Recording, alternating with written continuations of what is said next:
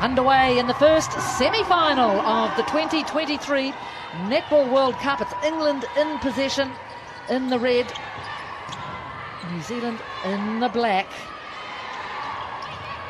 Running sideline for us, former New Zealand captain Anna Stanley. They nearly picked that up there. Well, we're in for a real treat, I think, today, Jen. A great day of netball. I think this England Roses side, they have been the informed team. They show great composure against Australia. The Silver Ferns have been a little bit disjointed. They've had to show a lot of resilience and adapt early on with the losing Grace Wicke. But semi-finals netball, anything can happen. Great start for the Poms. And there's a great crowd atmosphere as well. Plenty of New Zealanders, plenty of English. And that's what's been so great about this Netball World Cup. Everyone has just come, really embraced the netball, embraced the environment, and are just here to support netball, but gunning for their teams.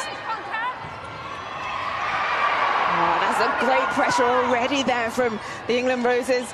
Stepping up quickly. They want to try and win ball early, as we heard just They'll say before the game. So not allow Maya Wilson to use those high percentage shots when she gets it onto the post. Grace Wicke in the crowd there, beaming, big smile on her face, huge blow for the 21-year-old. Nice direct pass. Imogen Allison, as I said, really made that centre position her own. She's been on attack, but also in defence. Those turnovers that she's been getting, really aiding England's score throw. Eleanor Cardwell's sister. Well, somebody's got to come forward for New Zealand.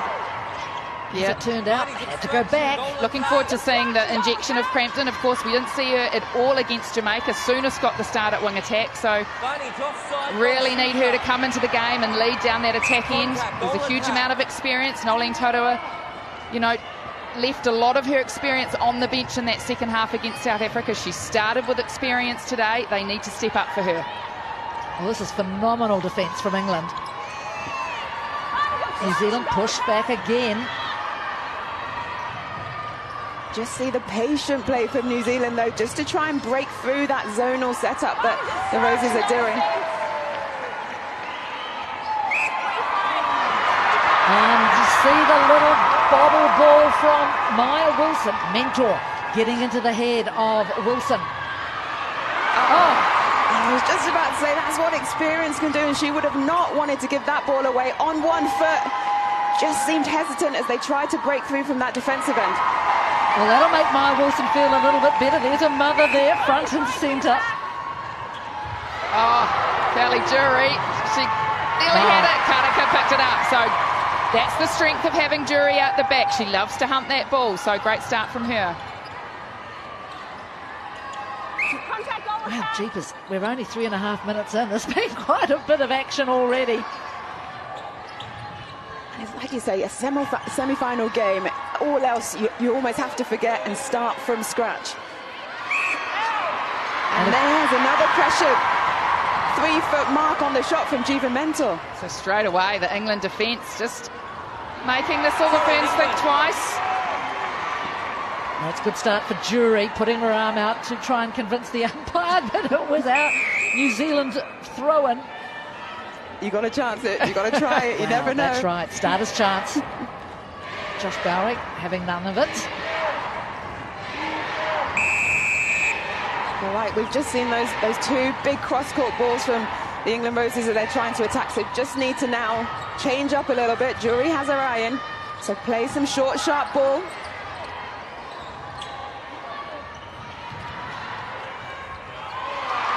There it is. Straight over the top. That pull from Helen Housby to the top of the circle left Eleanor Cardwell all by herself. Bunny's great goal attack. So again, hard to get that first phase off the centre pass. Crampton having to work for it with Malcolm on her. Contact, wing defence. Beside the wing attack. Laura Malcolm very au fait with a Kiwi style, having played with tactics the last season and domestically. Playing her 60th cap today, Laura Malcolm at wing defence. So 3 goals apiece. Barney's obstruction goal attack. Yeah, Imogen Allison, she's had some good numbers at this tournament, hasn't she? Intercepts, pickups.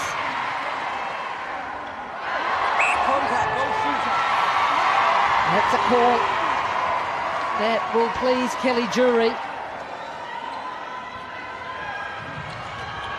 Look at the work of Berger and Karaka bringing this ball through court for the Ferns.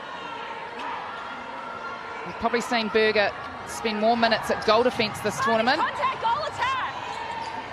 Well, she's played one of the most minutes in the Silvers Ferns side over the competition so far. And another mistake for the Silver Ferns in that attacking third. This is probably a good time to mention that the draws are not available in this part of the competition. There has to be a result, so there'll be, if it's needed, there'll be extra time. 7 minutes either way. You can see Joe Harton in the background there.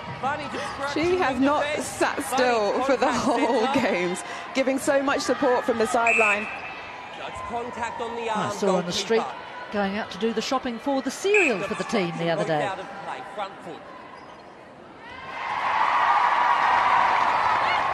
There she is, and Sophie Drakeford-Lewis, and Halima Adio, and Amy Carter, the three reserves.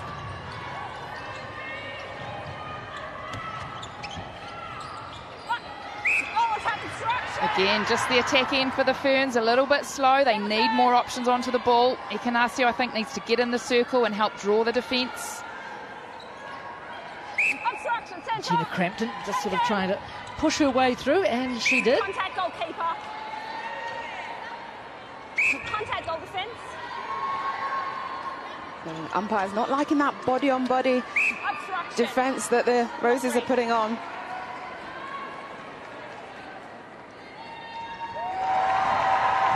Ekanasio taking ever such good care with those shots, 4-all. Contact, wing defence. 8 minutes remaining in this first semi-final of 2023. Remember, it will be Jamaica versus Australia in the second semi-final. I love the way Cardwell moves. She comes out that circle with such conviction. Where you are. She does, Anna, and she does it just at the right time as well, when they need to break through on that third second. I love this. No one is going to get the ball. It's all about efficiency when it comes down to the business end of the competition. You're not doing any more work than you need to do.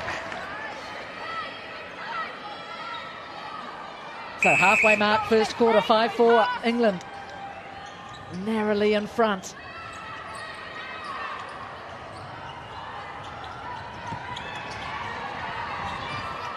You see the England setup, just pushing everyone non-ball side, so you've just got a sea of red in front of the ball carrier. Yeah, not doing a very good job with utilising the space, the Ferns, and as you say, the Roses really pushing them. Well, that was a big old whack from Mentor, but she gets called for it. And I presume the crowd is booing the call.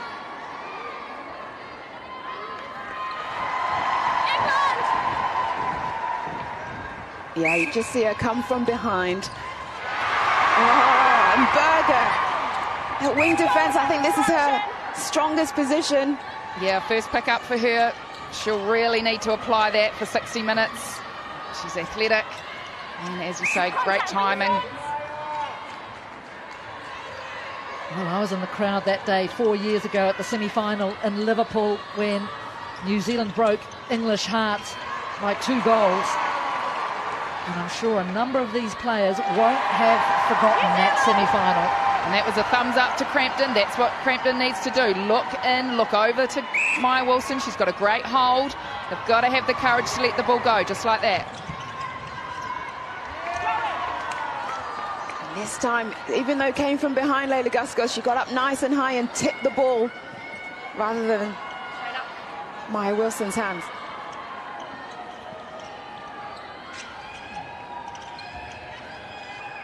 Possession shooter.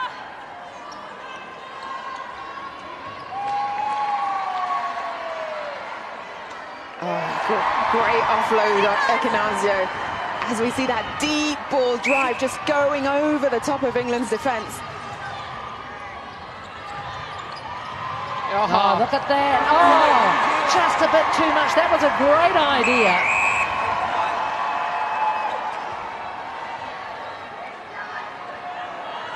But you can just see the hesitancy, though, because there was a long ball on just earlier.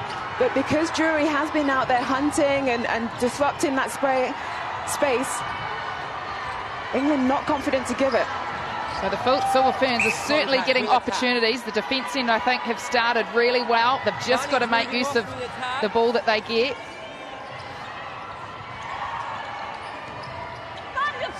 Well, in terms of stats, New Zealand are better with ball in hand than the Roses. Just 83%, 83 times they've given the ball back to the opposition. England 105 times during general play. So see there, the arm of Imogen Allison put out, called by the umpire. Contact goalkeeper outside the circle. Oh, Mentor, she goes after absolutely everything, doesn't she? Contact. Out of play, goal defence. Oh, Layla Guskoff. For me, she was such a loss in that World Cup 4 years ago for England, ruled out with an Achilles injury. So let's hope she can have a good one here today. Ekanasio doing a great job getting that second phase ball off the centre pass for the Ferns. It's certainly working when they get that length. There, as you say, Layla Guskoff. Fabulous defensive pressure, getting up nice and high. Tip and into the England Roses' hands.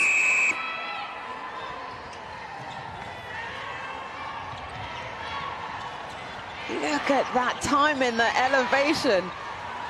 Fabulous work there from the goal defence of England. Oh, Karaka went hunting well down court. Now she's back. Living on the edge of Johnson, but 3 seconds just swings it round. And that's the strength of Housby. She can swing it from one side of the circle and get there for the next pass. So Kelly Jury just being a menace in there at goal keep, getting good hand to ball. Now Housby will do something with it. Indeed, she just goes to the side. Now Roses working it in. Only on 71%, the Roses. Fumi Fidoju, 8-6 into the final 3 minutes of this first quarter. New Zealand have the lead for now. Beside the keeper.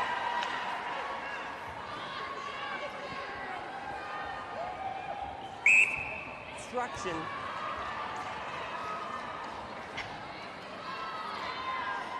Hustle and bustle under the post. Players just trying to get the perfect position just in case of a rebound or to protect your goal shooter. Bunny's break, goal So attack. 8-7, New Zealand with the narrowest of margins.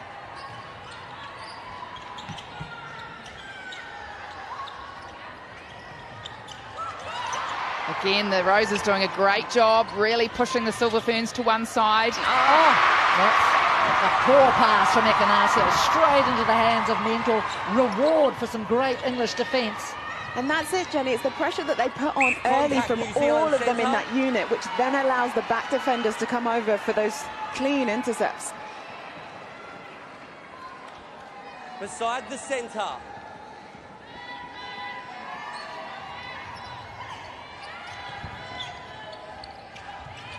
Goal defence contact, body. With the goal So attack Karaka now. this time called. Just see Drury, that pressure that she's putting on Eleanor Cardwell, and then her hand goes up. The space is so small. As you say, she really did pass it into Juva Mentor's It hands. was more of a bad pass, wasn't it? Obstruction, goal attack. So 8-all into the final minute of the first quarter. Semi-final 1, 2023 Netball World Cup. Barney's offside, wing defence. Better pressure from the Ferns, as we see Cardwell coming out the top there.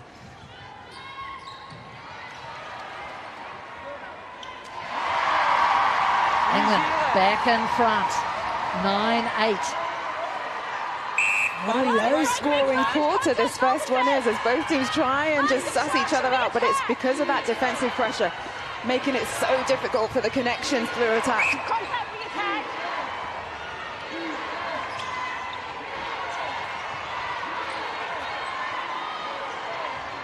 So the Silver Ferns just making sure of it. 14 seconds, they want to get this ball in.